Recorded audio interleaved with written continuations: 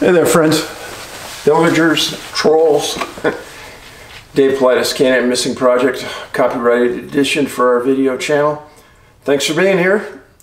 And we're going to cover a lot of things today.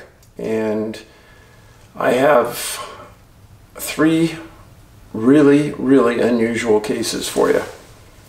They're mind benders. And some of the letters I have today are mind benders. And I'm going to start right off talking about Alaska and something that was chilling that came out in the news this week. Here's the title of the article. Amid spike in suicides in Alaska, the Army invested in mental health, but the problem is getting worse. As many as 15 soldiers stationed in Alaska have died by suicide this year. This is 2021. More than double the number of such deaths in all of 2020, in a crisis that has defied a solution. I'm not going to read you the whole thing, but it says, Defense Secretary Lloyd Austin came to visit after USA Today reported that at least 6 soldiers in Alaska have died by suicide in the first 5 months of 2021. That's more than one a month. Despite the attention, suicides among the 11,500 soldiers in Alaska have continued. The Army has confirmed 10 suicide deaths among soldiers in 2021, with another 5 deaths under investigation for suicide or accident. They're not admitting to it all. Despite spending $214 million in fiscal year 2020 in a quality of life campaign at Fort Wainwright in Fairbanks, suicides have continued. From January 2014 to March 2019, there were 11 suicides among soldiers in Fort Wainwright. So in 5 years, 11 soldiers from 14 to 19. And they've already had 1,000% more. This is unbelievable.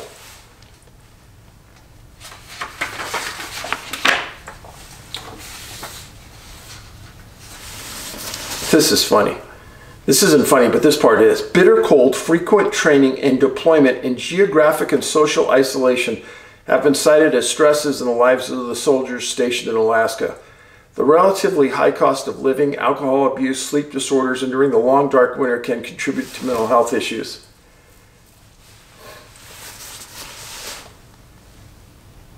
Alaska senior leaders conduct monthly counseling sessions based on the Army program to talk with soldiers about mental health. There's also a version of the program specific to Alaska that emphasizes resilience in the Arctic environment.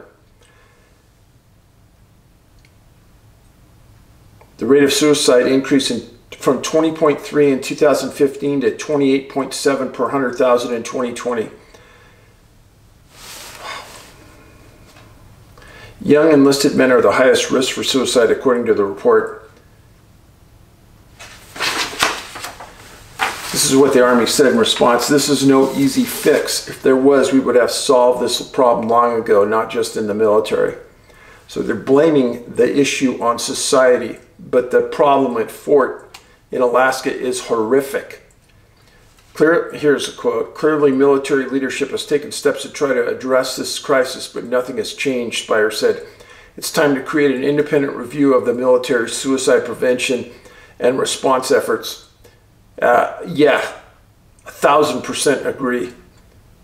It said members of Congress who oversee the Armed Services Committee personnel panels blasted the Pentagon for not doing more. Representative Jackie Spear from California pressed Pentagon officials in June to stand up an independent commission to study the military suicide programs. Oh, yeah. So, friends, I've never understood this, ever. So we have young men from our families that are going into the service. And if we don't treat them like important, qualified people that we care about, if we don't let them know that they're valued, if we aren't keeping a pulse on their mental and physical condition, we're doing them wrong. Yeah, okay, somebody breaks an ankle, the Army's going to take care of it. Somebody has a fever, the Army's going to take care of it. But more importantly than all that, isn't mental health at the top of that scale as well?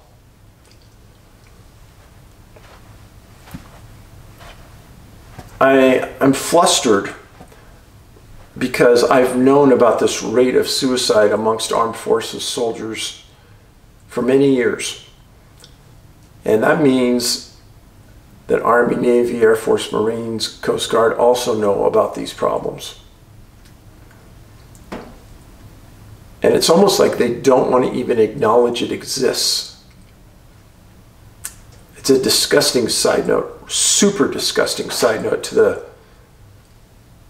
joining the military. Do I think they're doing enough? Heck no. Do I think that they're even trying very hard? Probably not. And that's, obviously, if you have a problem this big, you need a team to come in, brainstorming. You ask the people involved. You ask what their possible solutions are, etc., etc., etc. If the location is a problem, maybe we ought to close the fort. Gee, that's a huge sign of intellect. Or maybe we ought to rotate the soldiers in and out of there more frequently.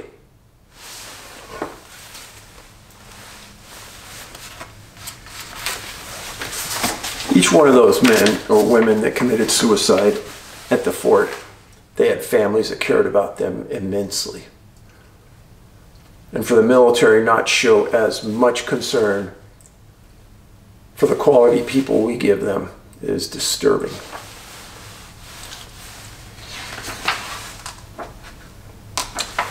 A lot of people don't know this. I was made aware of it a few months ago. Do you know that there's a list of countries that the United States won't send postage to? Did you know 2 of those countries are Australia and New Zealand? Yeah. So my question, is this part of an isolation attempt? Let me tell you the countries. The U.S. Postal Service will not deliver to Australia, Afghanistan, Bhutan, Brunei, Central African Republic, Chad, Cuba, French Guiana, Guadeloupe, the Lao People's Democratic Republic, Liberia, Libya, Martinique, Mongolia, New Zealand, Papua New Guinea, Reunion, St. Pierre and Miquelon, Samoa, Sierra Leone, Solomon Islands, South Sudan, Syria, Tajikistan, Timor, Turkmenistan, and Yemen. A couple of those places, I really don't get it. Martinique, that's in the Bahamas area, the Caribbean, that's not very far away. Guadeloupe, that's not very far away. But Australia and New Zealand, those are huge countries. Why aren't we delivering there?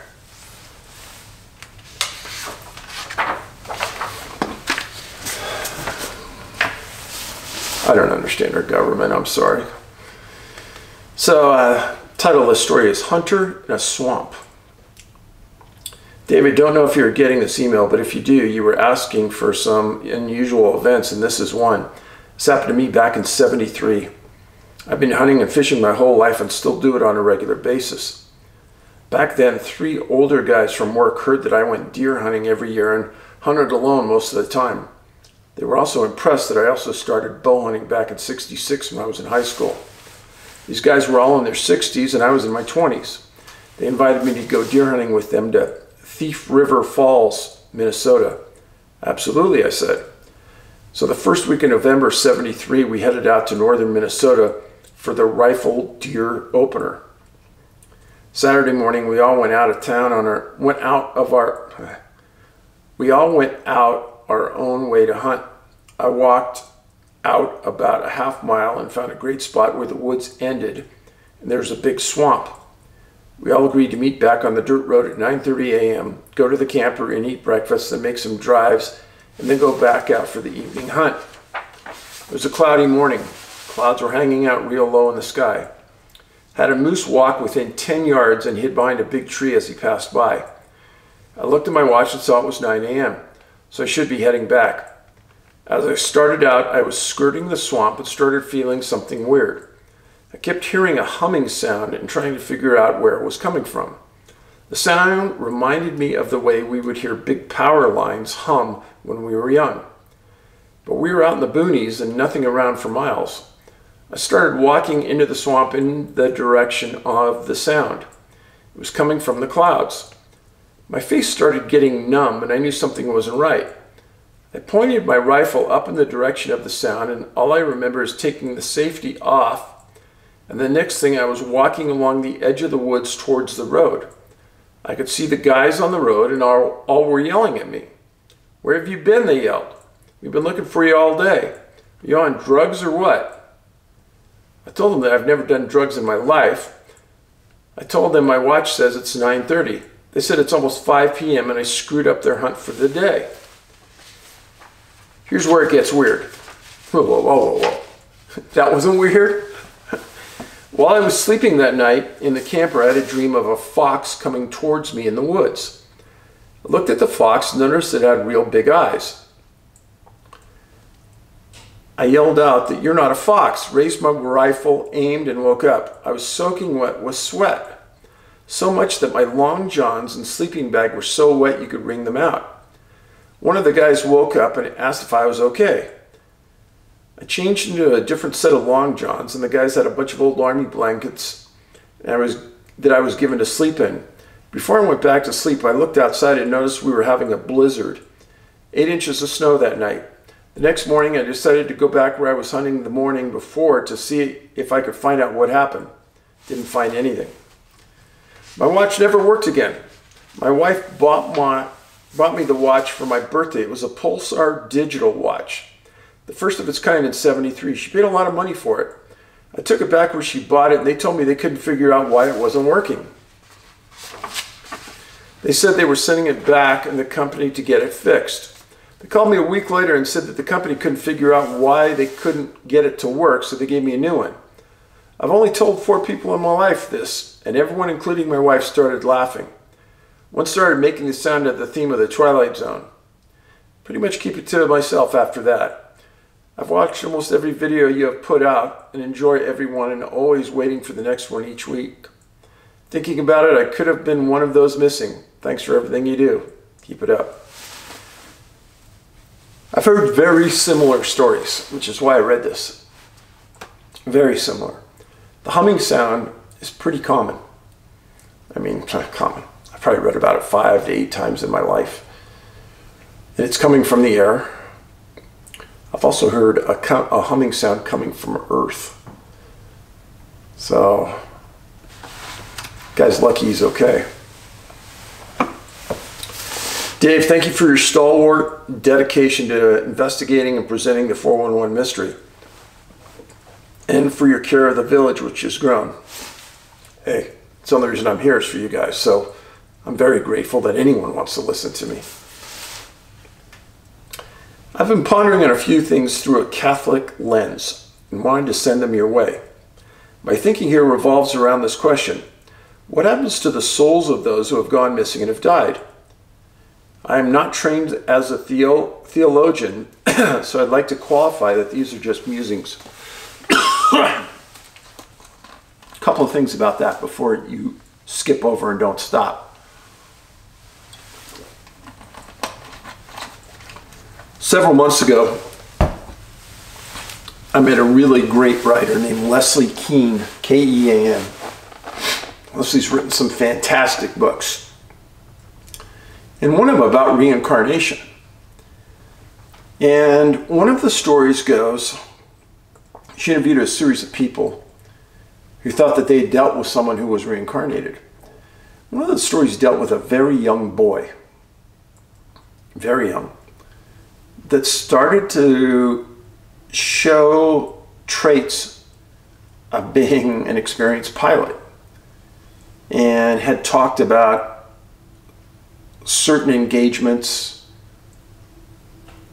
flying a plane. This is like a young boy, 2 years old, barely able to talk. And he talked about dying and the location. And this is after the parents had never even talked to the boy about anything like this. Make a very long story short, after years of talking to the boy, they figured out who he was in another life and where he died, the circumstances of his death, and then they confirmed this with other people that were in his fighter squadron. It was an amazing story. And Leslie did a great job putting it together.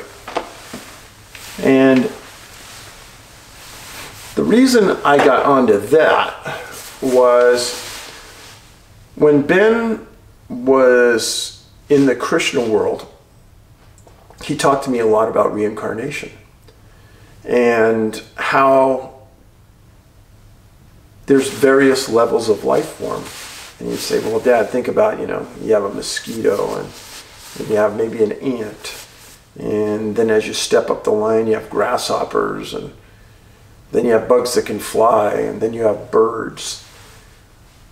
And these different life forms represent a different progression up the line of intellect and smart. And you go from birds to maybe fish, and then mammals. And we talked about this a lot, and how there were high intellect mammals, and there were some mammals that obviously had very low intellect, and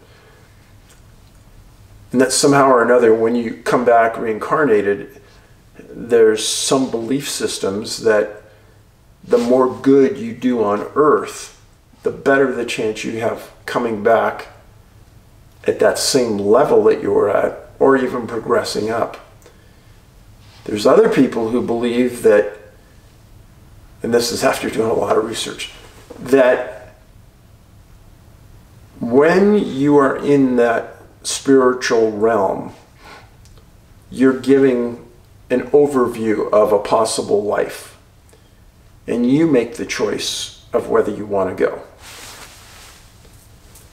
So let's just say you're going to go back on Earth, and you're going to be a male, and you're going to live in a paltry existence, and you're going to have to fight for your life many times, and you're going to be very poor, but you're going to live a long life. Some religious sects believe that these are the options you're given, but they wholly agree that you are going to be reincarnated. And since I had those intellectual talks with Ben, it got my mind going in a great way. Because you start to look at wildlife differently. And you start to look at our life here differently. So I've always asked myself, well, what's our role here on Earth? Is it nothing more than we're stuck here, placed here, and they're watching to see how we exist? Or is there some type of level that we're to perform to, and to see if we can surpass what we first thought we could do when we were young? Or are we to grow as people? At retirement, are we supposed to just go into a cocoon and live the rest of our lives watching TV and eating TV dinners? Or at retirement, are we supposed to press ourselves and go further? And what I've always thought about this, when I first became a policeman, there were a couple of detectives that were so far and above, beyond anything I had experienced as a detective. It was ridiculous. These guys had skills, insight that I probably never had. And their ability to look at a crime scene and understand what happened and the mindset of the person who did it was phenomenal. And some of the times I've sat with them on interviewing people, it was eye-opening. So these people had super skills. So when they retired, Did they just put those skills in a box, buried them, and lost forever? I've thought about this for all types of professions. Let's think about a truck driver, for instance, that's driven a truck for 30 years. He knows certain things about driving the roadway, about driving a truck, about dealing with business people, about movement of loads that someone who first comes isn't aware of. It takes years to get some of that information. So I've always thought that it would be pretty cool to have a massive retirement network of people that had perfected their life skills in whatever. And that you, as the newcomer, could come on board and contact those people and ask them what they learned in 30 years that maybe you could teach me in 15. What were the big things in life that you learned?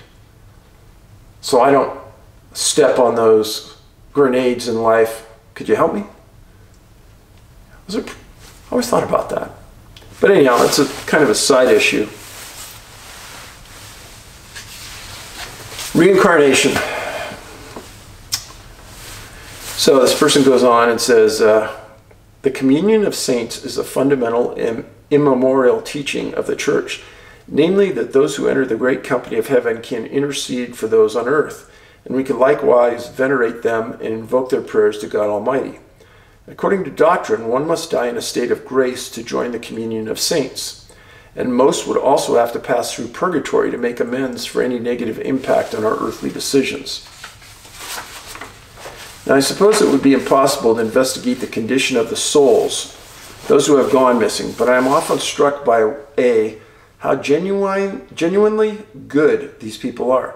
This might be gleaned by their excellence in sports, fitness, and academia, and by well loved by their friends and family who could reflect a good interior life.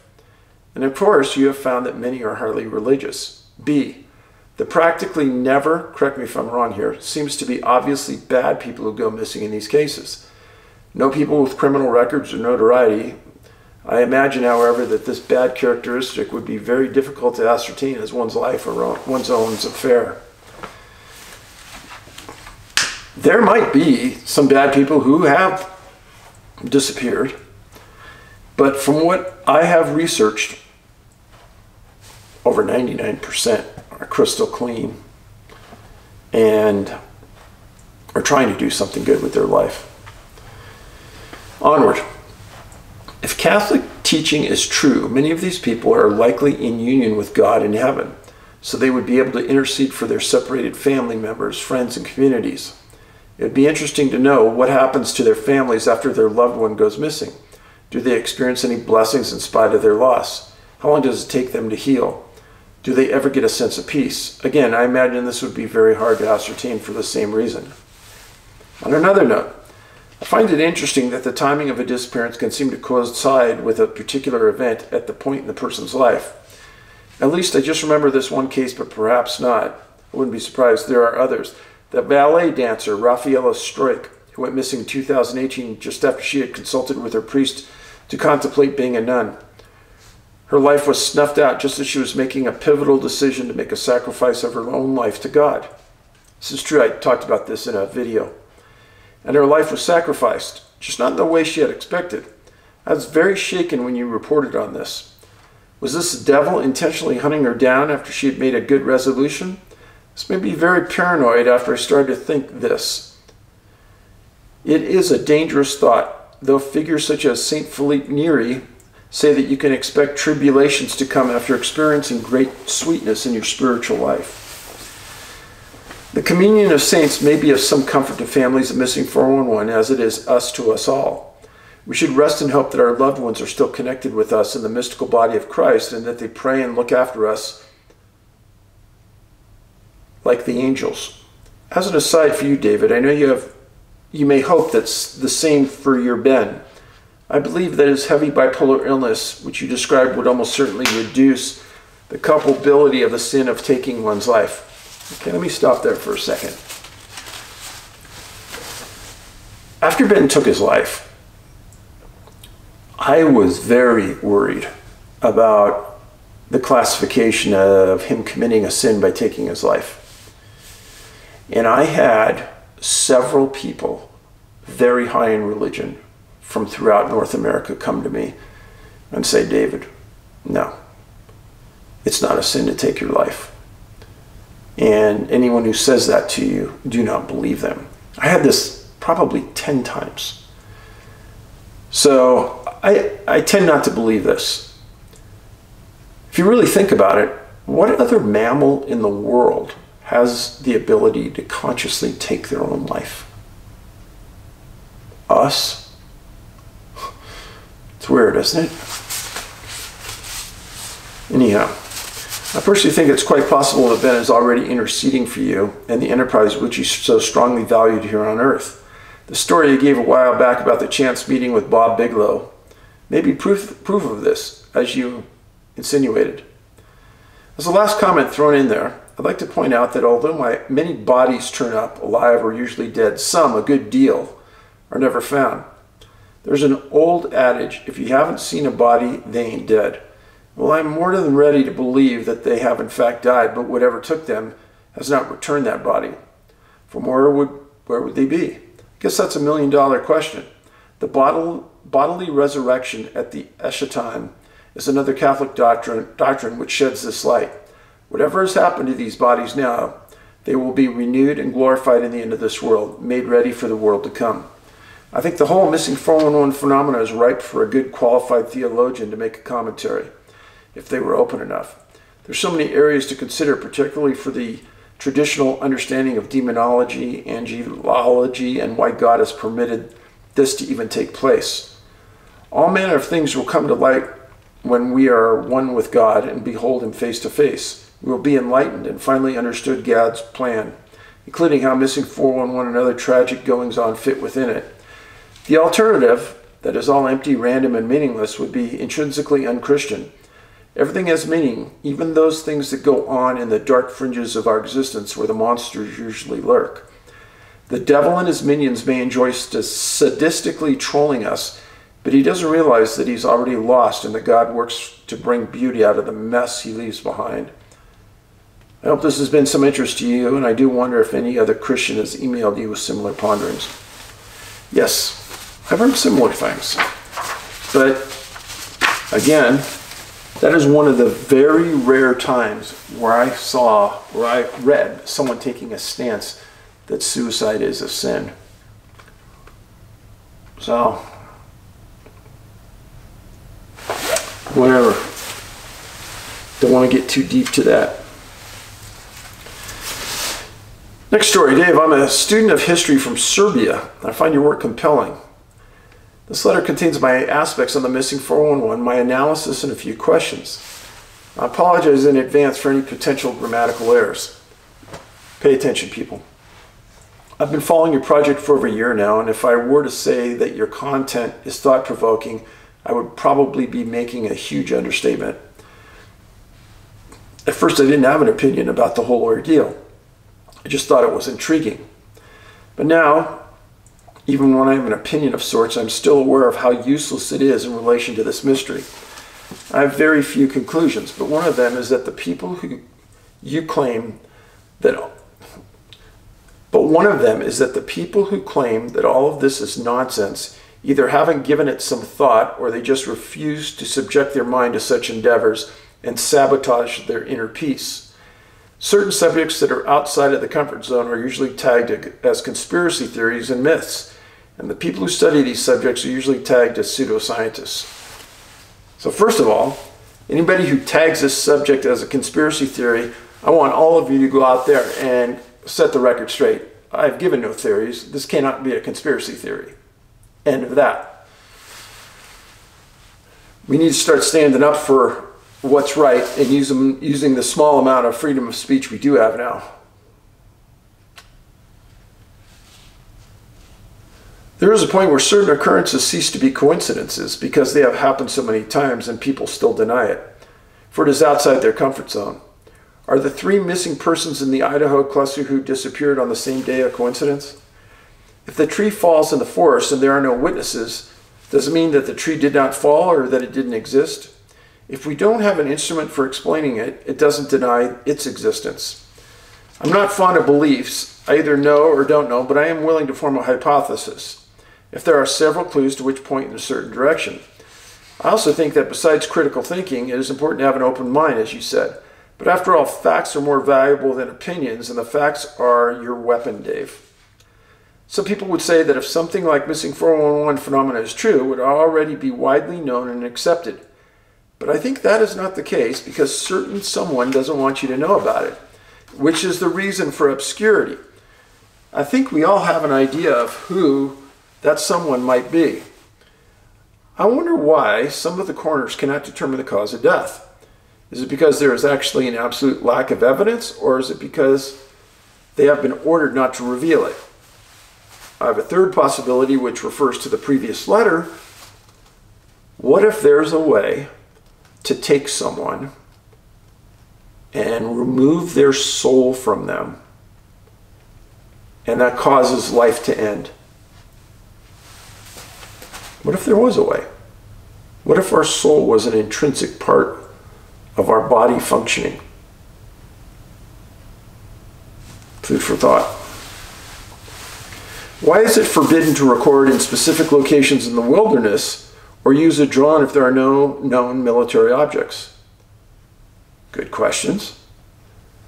If I remember correctly from your video, it is also forbidden to read Bigfoot books in certain national parks.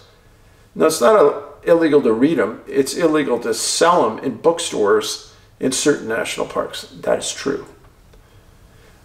And I think that is a First Amendment violation, which if I was a millionaire, I'd probably take on. But I'm not, and I won't. What about the instance where the sheriff was fired or the search was abruptly ceased and authorities are refusing to give information? If there's nothing to hide, why all the secrecy? Let me answer that.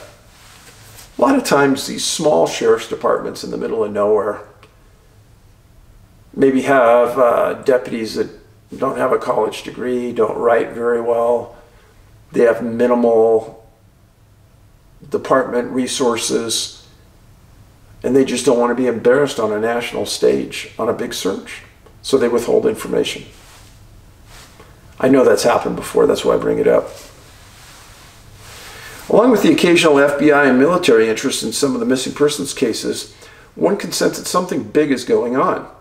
Something that even the government is probably struggling to understand. Or is it the government in some way responsible for the disappearances? Just speculating.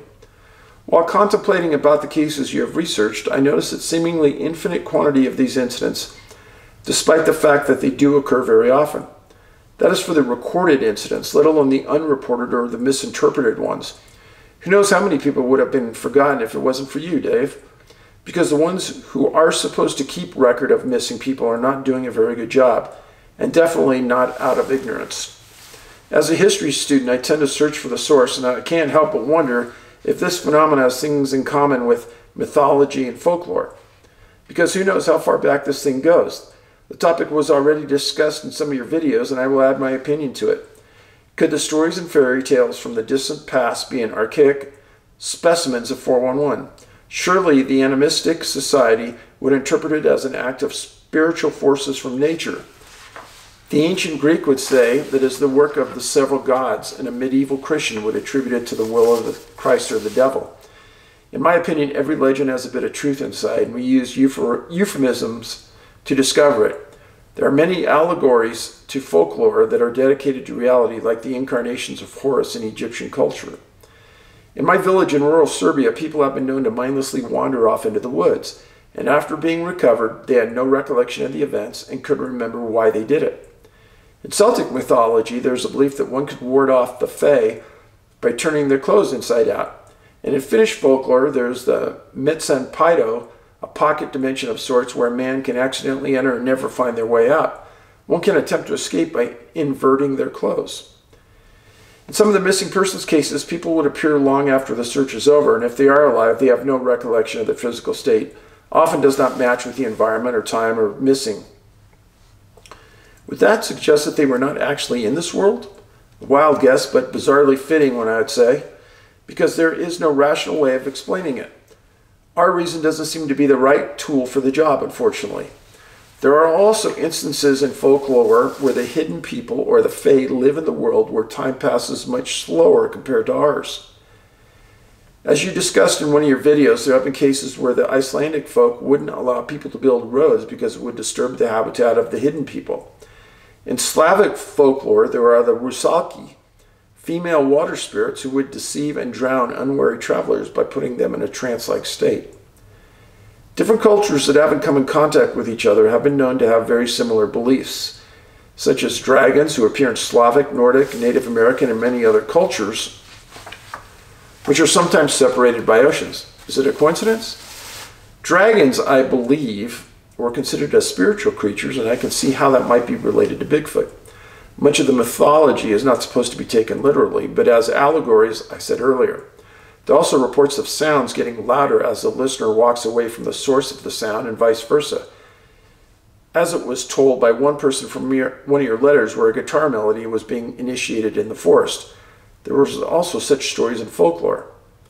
Our ancestors understood this world and its nature much better than we do now with all the science, and because you are right about listening to Native Americans. Nature is the source of many beautiful things, but just as many dangerous things. And that is what makes it attractive to me. That is why we should listen to our instincts, which are the genetic memory we inherited. There are many parallels I can find, but this and the other people's observations should be enough to give some insight. After all, most of these cases come from the wilderness, the great unknown. Is the wilderness the source and the cradle of this phenomena, and could it be older than man? Is it conscious or sentient, like an intelligent predator, or is its own mindless existence enough to cause trouble like a portal? Still, I would categorize the anomaly by specific entities rather than observing it as a whole. It would contain different entities such as, and there's a list. I want to read one more line to you that I think is important. Why we should listen to our instincts, because these are the genetic memories we inherited. Think about that. Did we inherit those from past life reincarnations? Another coincidence. So, different entities such as orbs, UFOs, bear-like animals, abducting and sheltering children, water entities, transparent predators, portals, topographical anomalies. These are based on accounts from alleged witnesses and other theories. They would also be some of the symptoms or evidence from the anomalies, such as falling trees, undressing, GHB in blood, silence in the forest, bodies found near civilization, unusual behavior before disappearing.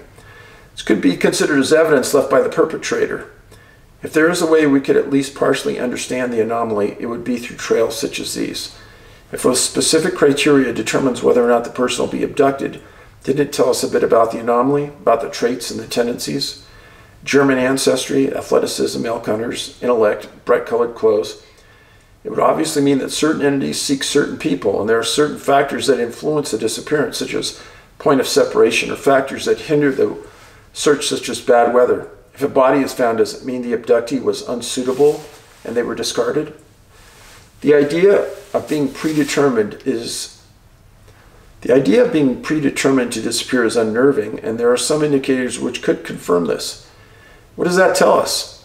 It could be sentient and conscious, considering the predators and the signals our brain receives, which could be a way of nonverbal communication or simply a genetic instinct. The fact that the bodies appear in places searched prior could tell us that the entity is overseeing the search and knows exactly what searchers are up to. The case where the searcher mentioned that the body couldn't possibly be in a certain location because it was searched before, and the body appearing exactly there afterwards could prove this. Regarding cattle mutilation and the perpetrator displaying them to send a message, why are people not mutilated in a similar manner if we are talking about the same cause? There was a case in Brazil where a man was found mutilated in a similar way near a body of water. There's even an autopsy report we can find, and I can remember correctly. I also read about a case where a U.S. soldier was found in a desert after reportedly being abducted by a UFO. But these are only based on articles I've read, so I'm not completely sure. Could these be in relationship to cattle mutilations?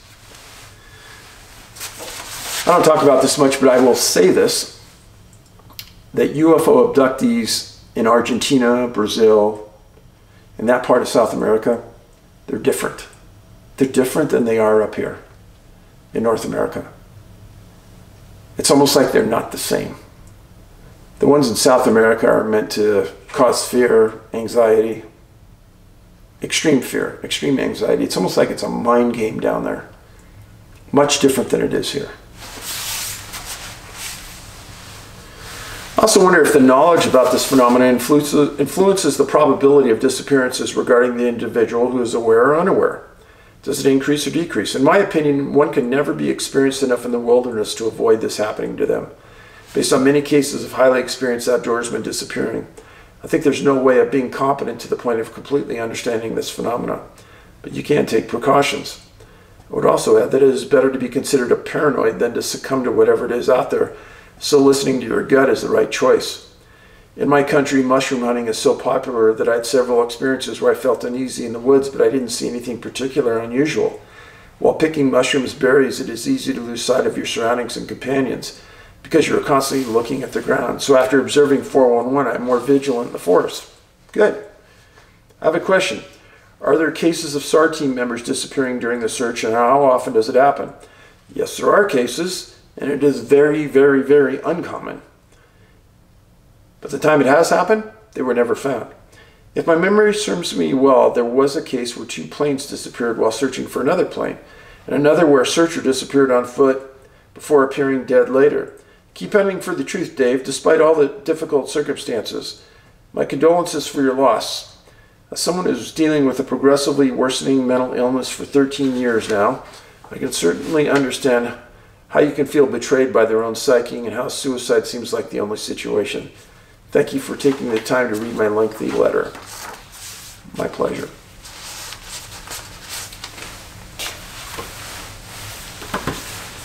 Letters like that, and a couple others I read today, they have me walking around on a hike thinking about how confusing our environment really is. It is very confusing. And if you think about the possibilities of what really exists,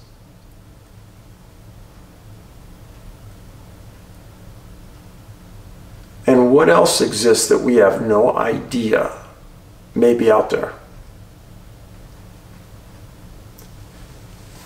If that was really in the forefront of your mind, your life may change. Oftentimes, I think of a surveyor in the woods. They're working alone. Even if there's 2 of them, sometimes they're very far apart. And they're usually in areas that can be quite remote. And if you're the first one to step on a piece of ground, do you really know what you're stepping on? I've told this audience before, I'll tell you again, to watch a segment on the X-Files called Detour, D-E-T-O-U-R. And I was told about this 10, 12 years ago. And they said, Dave, this is going to sound a lot like your research. And it's an interesting episode, to say the least. All right, let's get to the stories about the missing people today. The first story has to do with an Alaskan case. And it's pretty weird. There's a lot of different cases in Alaska. What does Alaska have that most states don't? You step a mile outside of most cities in Alaska and it's really rural quick. Big predators, lots of wildlife, and you could get easily lost. Well, Earl Ashworth was 56 years old and went missing August 10th, 2018 at about 5 p.m. His nickname was Rocky, and he lived in Palmer, Alaska, in a little house. loved the outdoors, loved living in Alaska. And on August 10th, he went with a group of friends to go and seek out an old gold mine. And let me show you where this place was, first of all.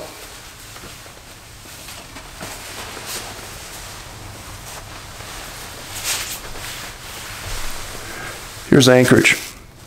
He lived in Palmer, which is just north, right about here. They came down the highway, Highway 1. And at about this point, there was a very, very steep embankment coming off the road. And this is where the mine was located. Well, all of his friends arrived. Take a look at that. There's a creek at the bottom. There's water everywhere around this location. And his buddies decided to go down the hill. And Rocky decided to stay up at the car with his dog named Cruiser. And Cruiser was a 10-year-old dog in really good shape. But they stayed together always. Well, his buddies came back up the hill at about 5 p.m. and Rocky was gone. So they started to search, and they looked everywhere they could. I'll give you this. That's Rocky. Well, then they called the Alaska State Troopers, and there was a huge search. They brought in canines, they brought in helicopters, ground pounders, all kinds of things. Canines never could pick up a scent. That was troubling. They didn't find any tracks leaving the area. There was some rain at the time of the search. Rocky was wearing a cut-off t-shirt and some blue jeans. On the t-shirt was an eagle. He would never walk away from his dog. His mom actually went out to the site. His mom was 76 years old. Went out, saw the site, said it doesn't make any sense. Rocky would never leave his dog. He'd never walk away from the cars. It's not an area where there's any crime per se. So to think that there's some road crime is ridiculous. There was no signs of animal predation. No scent trail, no tracks. Water's in the area. It's been 3 years, plus years, and there's never been any evidence of Rocky Earl Ashworth, 56 years old. Now, I find mines interesting because with mines comes a lot of history. But he didn't go to the mine. He stayed up at the road, and his partners went down a really steep incline to get down into the location. When you think about the possibilities, yeah, they're in a pretty rural place, but they're on a major highway. The thought of him getting in a car without his dog, zero. The thought about somebody forcing him into the car, I don't see that happening. He didn't have that type of background, passive man. So, what happened to Rocky? I don't know. Alaska State Troopers would like to know, that's for sure. So, talk about the next case. Ivan Schaefer, 65 years old, disappeared September 20th, 1995 at 2 p.m. The location of this incident was just below Yellowstone National Park in Wyoming and just northeast of Teton National Park in Wyoming. It's an area where hunters go hunt elk. It's a good area to go because the elk like to congregate and they know they're safe in the national parks, and when they come out to breed and eat, etc., they become vulnerable. Well, they were elk hunting, and Ivan was with two friends, Jim Keene and Alan Brown, lifetime friends. And they were, Ivan was from Riverton, Wyoming. He had a bad hip and was described as a heavy chain smoker. He'd walk maybe maximum 600 yards and he'd have to sit down and take a long break. Well, the hunters were established camp in a specific area, and then they went out and they were about a mile from camp, and they decided to split up and hunt different locations. And they agreed to meet back at camp later on. Well, Ivan had a .30-06 rifle. He was dressed warm. And again, he was last seen at about 2 p.m. Agreed to meet back at camp that night. He didn't come back. Hunters went out, looked for him, waited for him until the afternoon the next day, and then got on horseback, rode back, and got a hold of the sheriff. And the Teton County Sheriff knew from all the reports from people they spoke to that Ivan was a lifetime outdoorsman, hunted since he was very young, very aware of his surroundings, smart man, but didn't have a lot of stamina and was partially disabled because of his hip. So there was an 8-day search. And during that 8 days, they brought in helicopters, 50 searchers, 3 different dog teams over the course of those days, equestrians, ground pounders. And the sheriff was frustrated. He said, we didn't find a damn thing. And he didn't think it was right.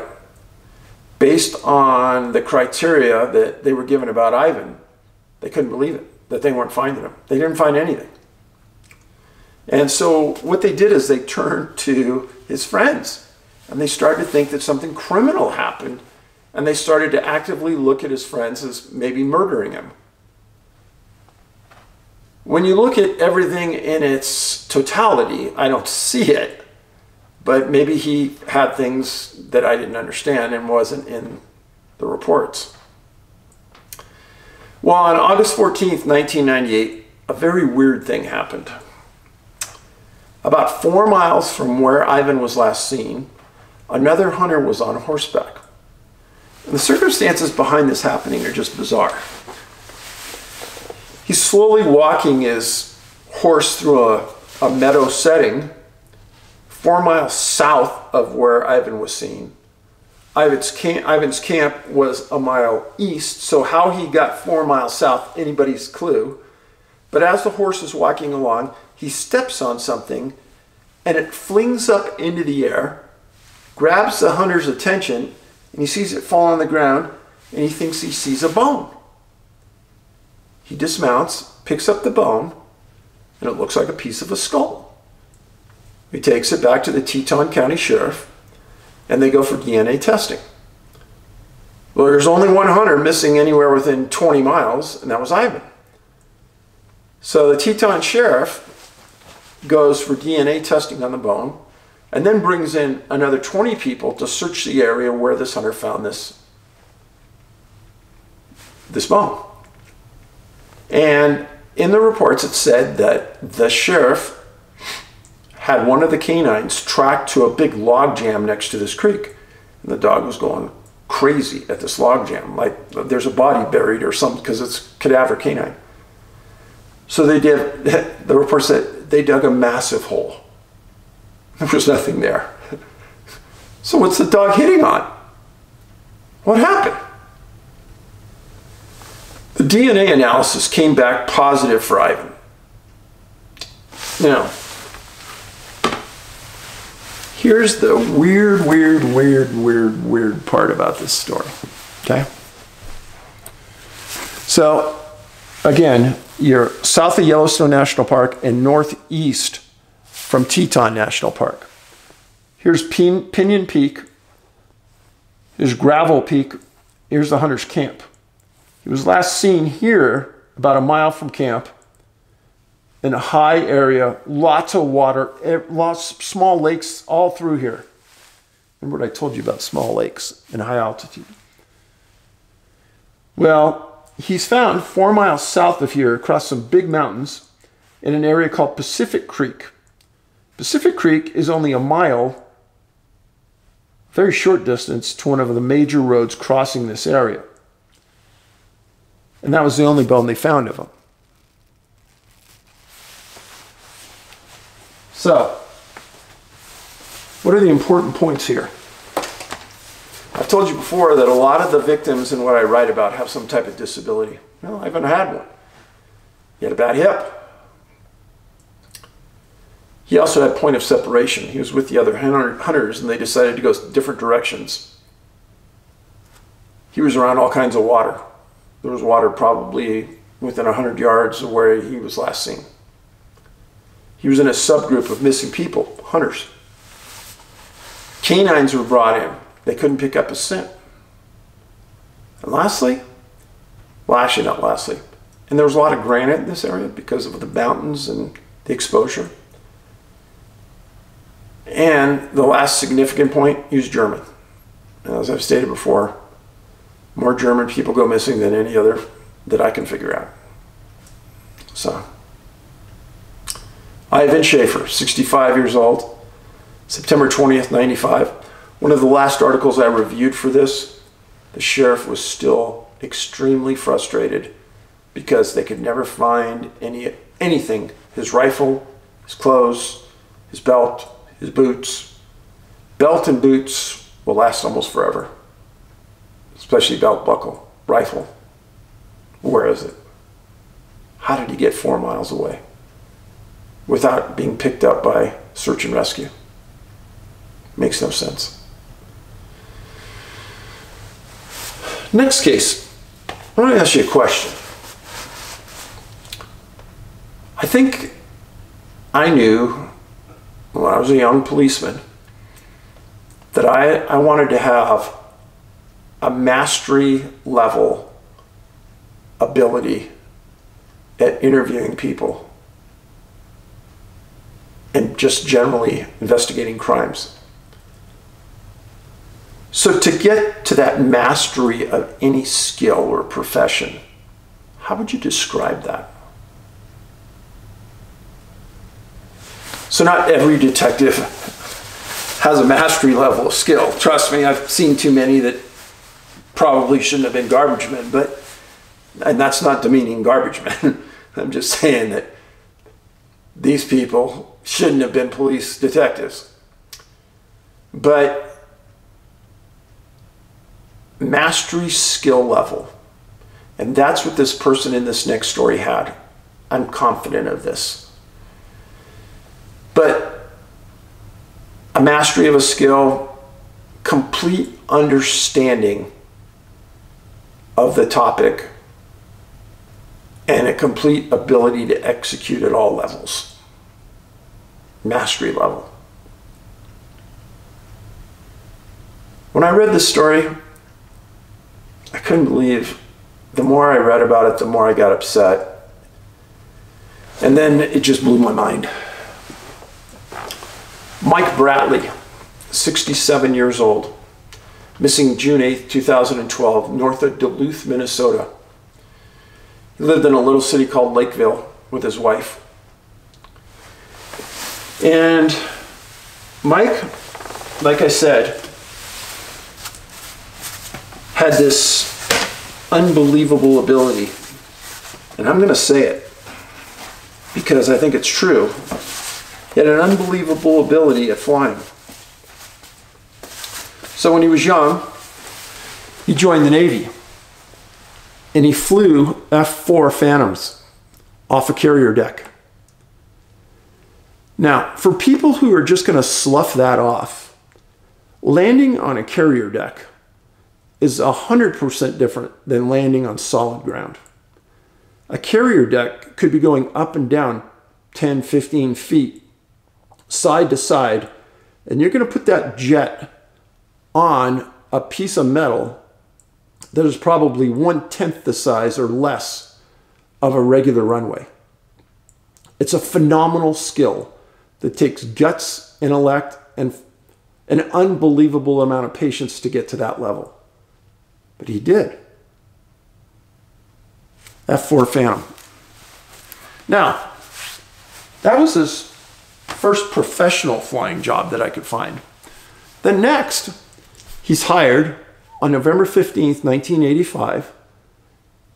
He's hired by Northwest Airlines to fly DC-9s. And he flew for Northwest until 2006, 21 years. Now, there were several pilots that described Mike as absolutely meticulous and extremely safety conscious, went through protocols no matter what, and would be the last person in the world for them to believe that he went missing or crashed. So he retires in 2006, and he purchases a Piper Navajo. It's white and blue with red stripes. Very, very similar in structure to this. This is a Piper Navajo, but he bought one. Loved to fly, loved to take friends out.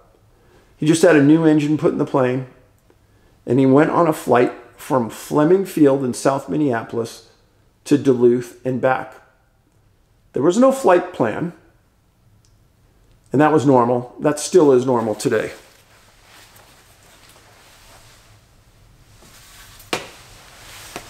Now this is Mike. He wasn't just your normal pilot either. He had many, many other skills to enhance his brilliance. He played an instrument. He composed music. He had some of his music played at some of the biggest things around Minneapolis. He was a brilliant guy.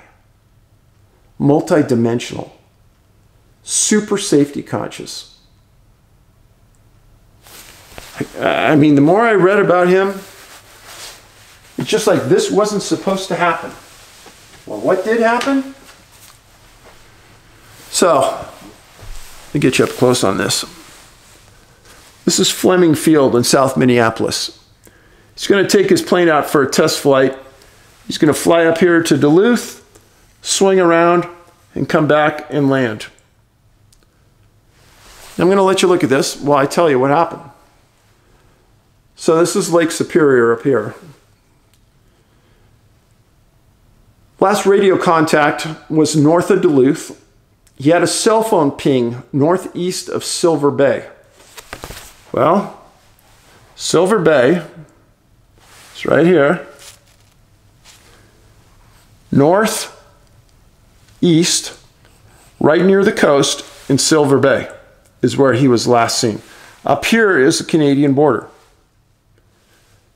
This, Hiawatha National Forest, and Newberry. I'm going to talk about this area and how this relates to this in a second.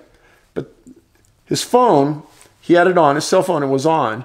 And not that he made a call, but it just pinged off some towers up there. Right? He was also carrying a personal locator beacon. Now these are activated if you crash, the sudden jolt activates it and it goes on. Well, the cell phone last pinged north of Silver Bay. He didn't report back to Fleming Field, and he kept his plane at the Listdale Flying Service. When he didn't return that day, they called the Coast Guard, the Civil Air Patrol, the Border Patrol, and the Minnesota Natural Resources, and the U.S. Air Force all immediately went to the air and started looking for Mike. They were listening for a personal locator beacon. During a week-long search, there were high winds that stopped the search. Nobody could develop an idea about why he would be in the area north of Silver Bay.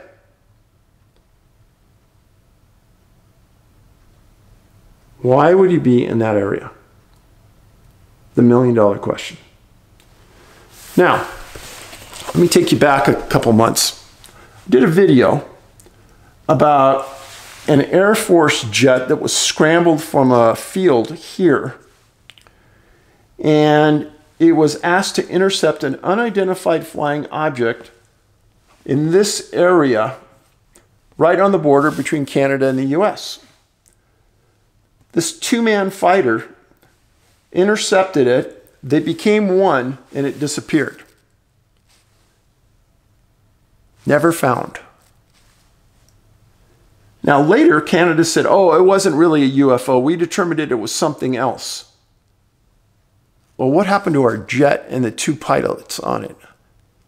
And I talked about this in the video, and I will attach that video to this if you haven't seen it. It'll be under the comments section and description of the video, of this video. In Lake Superior, just like all the Great Lakes, there's been a lot of very, very weird coincidences and odd sightings. If you Google Silver Bay, Minnesota UFO sightings, see what you come up with. I'm not going to tell you. But, so, when Mike was in his early 20s, his dad was working in Alaska as a pilot, flying a float plane. I couldn't believe it when I found this. In June 26, 1968, in the Fairbanks Daily News, this is the article. And who was flying the plane that crashed and got killed? Mike's dad. It says 2 employees of the Department of Fish and Game were killed Monday when their float plane crashed and burned in an experimental moose pen on the Kenai Peninsula. Killed were Arthur E. Bratlie, 51, of Anchorage, the biologist in charge of the moose research in Anchorage area, John J. Frank, 33, a doctor of veterinary science. Sterling Ide, a department biologist, said the 2 men were flying from Anchorage to work on animals in the mile-square moose pens when the accident occurred. They were traveling in a float plane, Piper Super Cub, with Bratlie at the controls.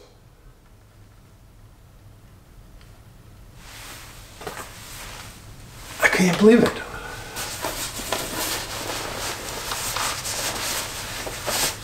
So Mike would have been 22, 23 back then. Probably was in the service.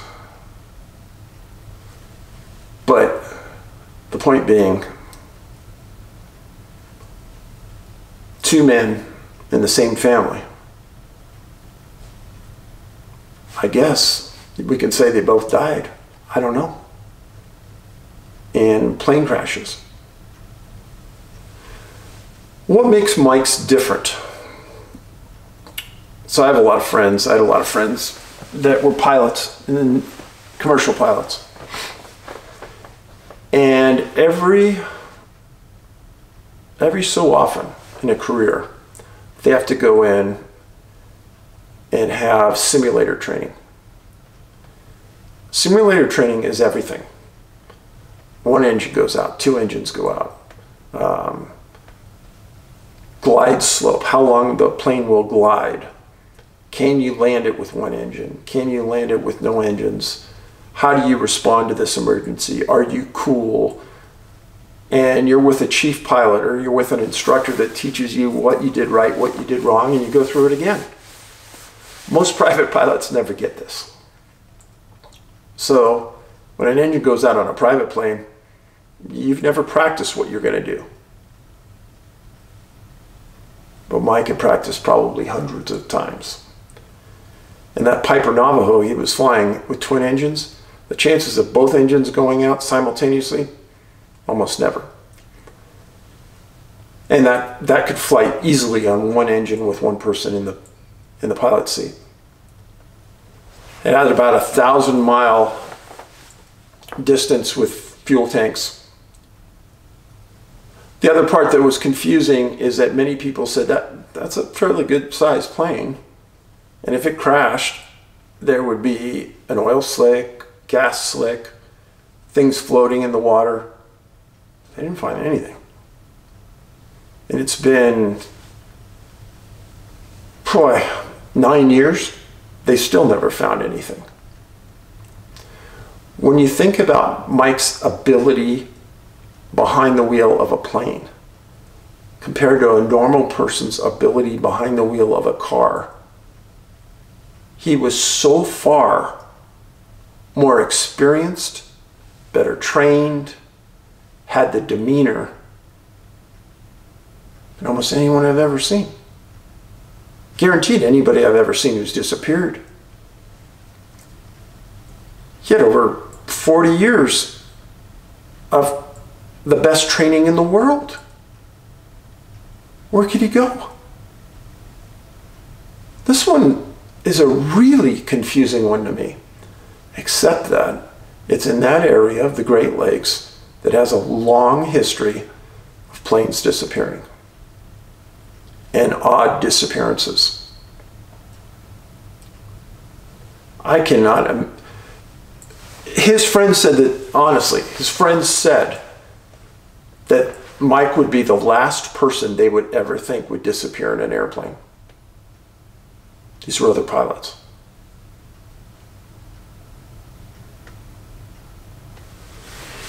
Well, Mike Bratlie, 67 years old, disappeared on June 8th, 2012.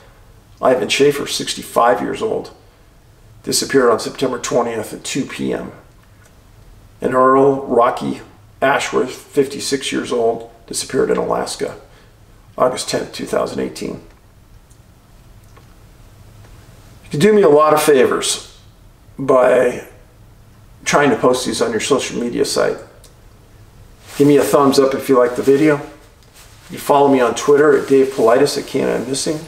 Our documentaries are still on the web, on YouTube Movies. You can watch. You can also go to Amazon.com and watch them.